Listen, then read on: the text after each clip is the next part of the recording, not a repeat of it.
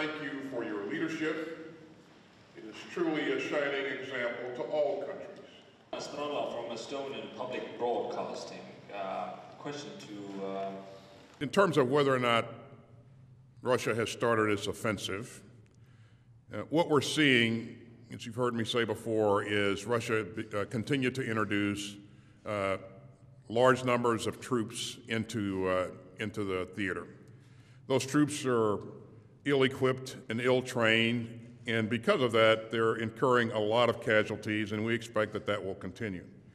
We've also seen them increase their artillery fires in the Bakhmut area, and Bakhmut's been a contested area for some time.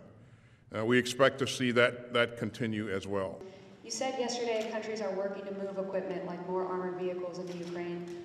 We've really laid out a detailed plan on how we're going to bring things in support of Ukraine and provide them that gear. So this is a work in progress, but it's something that our leaders are working on very, very diligently. And again, it's Ukraine's fight. We're going to provide them all the support that we can possibly provide them so that they can have the best chance of being successful in the upcoming offensive. By United States Secretary of Defense, Mr. Lloyd. Is Estonia next?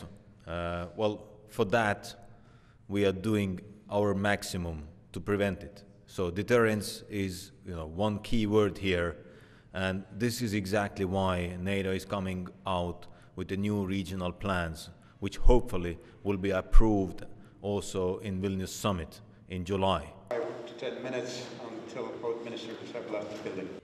Prior to Russia's invasion, I met with your Minister of Defense, and I told him that if Russia invaded Ukraine, we would deploy forces to Estonia the next day.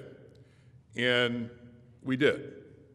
We were the first to be here, and we meant every word we said, and we'll live up to our commitments going forward. So we are committed to Article 5, and you can bet on that. So.